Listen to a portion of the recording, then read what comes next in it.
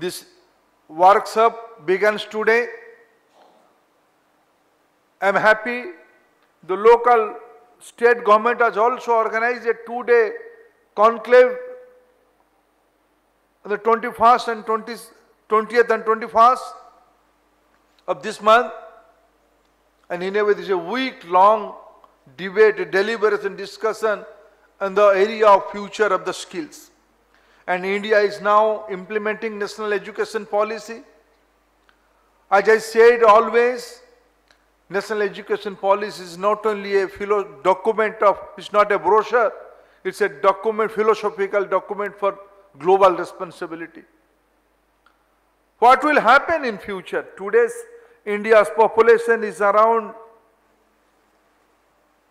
if we go by the today's population, India's population is around 141.7 crore.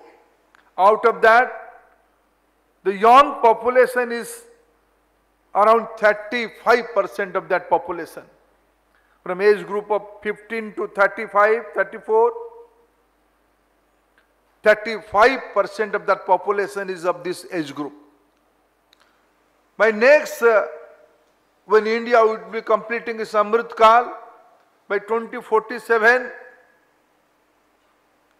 India will be having 25% of young population of the entire globe only in India.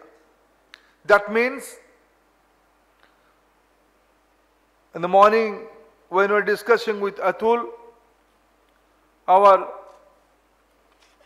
good friend from USIBC, he was discussing with me about the changing geopolitics of the globe. China is the present day production center of the globe.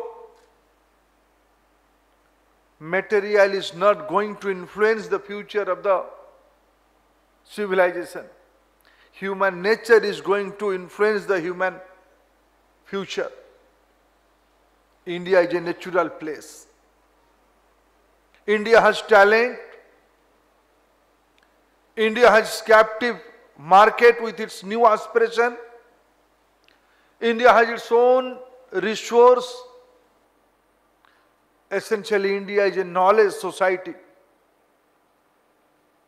In the 21st century, there is a unanimous in the entire human civilization. 21st century is going to be a knowledge-based century. And India is going to lead on that, lead role on that. And fortunately, we all are implementing NEP. NEP has a mandate and responsibility to look into the global aspiration.